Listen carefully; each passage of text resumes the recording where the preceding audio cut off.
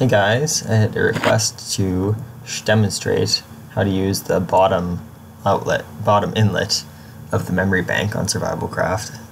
So I figured I'd show you how to use all of the inputs on the memory bank. So just briefly I'll go over what was shown before in other videos.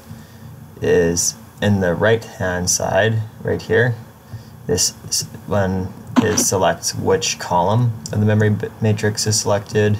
This one will select which row.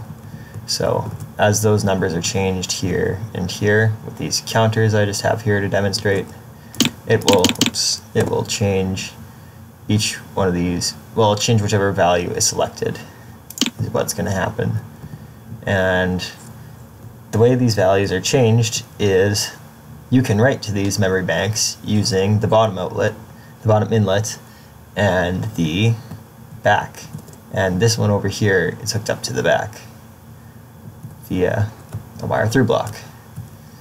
And what happens is when you have a certain place in the matrix, row and column, selected using these left and right 4-bit counters, you can have this is a clock input on the bottom, and the back one, all it does is this will be the value that will go into the spot selected on the memory bank.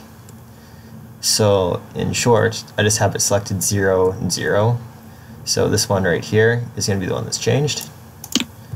And what happens is whenever this input on the bottom is in between 1 and 7, it will write into the memory bank. And whenever it is between 8 and F, it will read that value from the memory bank. So essentially, from 8 to F, the memory bank functions normally, and from 1 to 7, the memory bank will write. And to demonstrate this, I will put this one here. We'll change the value to 7. And so over here, I'll put it to 7. Over here too. That's a write input. So it will write 7 from here into here. This doesn't have to be 7, just 1 to 7 will work. And now, magically, there is a 7 here. And there is no 7 on the output because it is currently writing them into the memory bank, not outputting. And if I want to read that 7, which is currently selected by the 0 and the 0, I just simply put this to 8 and it will read. And now my 7 is over there.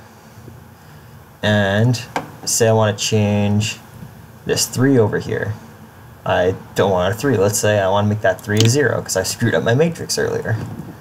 Well, I'll just change this. This is row number 1, column 0. So we switch this to row number 1 and column 0, which is already on. And I put this to 0, my input, and I put this to right, and it's gone. And if I want to read that, I put it back to 8, and it's read. And that's all there is to this. You could do a lot of stuff. You could make a computer with this, although that would be pretty slow on Survivalcraft.